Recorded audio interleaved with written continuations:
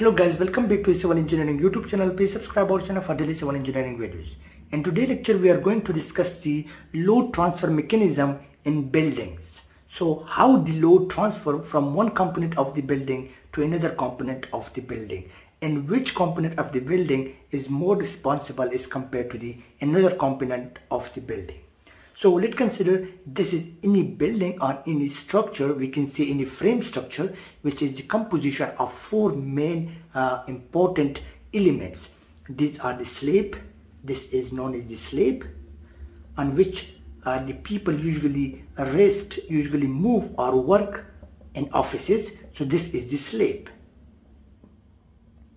And slab is being attached to the beams, which are the horizontal members. So these are known as the beams. On four sides we have beams. These all horizontal members are the beams, and after this beams are attached to the columns by the reinforcement.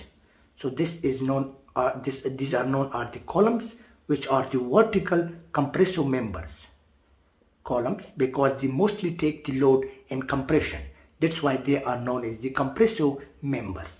After this, the columns are being supported by the footing.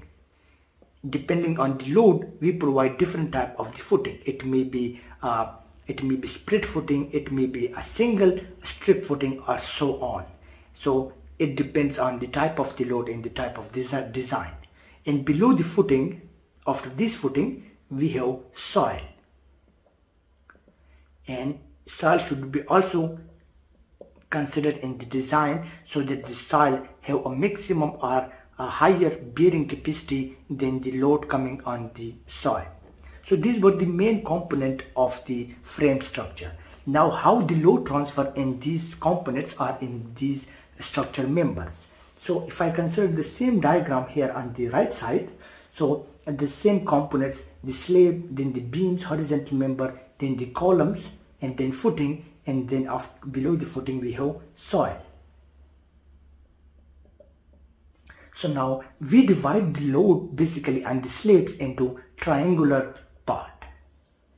So we say that the load is divided in triangular part acting on the slab. So these are the people moving on the load, or the furniture placed on the load. It may be dead load or live load.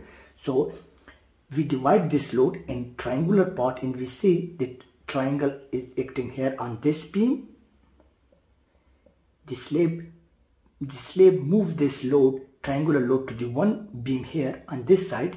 The other part of the triangle puts the load on this beam, on this horizontal member beam, and the other triangle puts the load on that beam, And similarly, this triangle moves the load from the slab to this beam, which is a horizontal member. So in this way, the slab divides the load into each beam. Now, so we can say that the slab divides the load into beams. Now after the beams, for example, the load coming on this beam here from this triangle of the slab, now this beam will transfer this load on this side and half on this side. To where? To these columns. Similarly, the load from this triangle of the slab will be transferred to this beam, and this beam will transfer the load half to this column and half to this column. And similarly, this column will also take the load half from this slab. So we see here that the load is being transferred from the beam to the column. Similarly, also these two beams transfer the load from the slab to the column, and also this column will take the load half from this beam and half from this beam. So the beam transferred the load to the columns. Now after the load from the columns, now column, what will do, the column will transfer this load into the footing.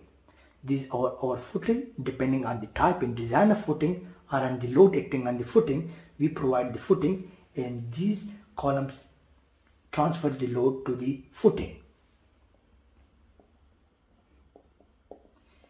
And after the footing, the load is being transferred to the soil. Similarly, the load here from this footing will be transferred to the soil in a distributed way. So this soil is now responsible to take the load of the footing.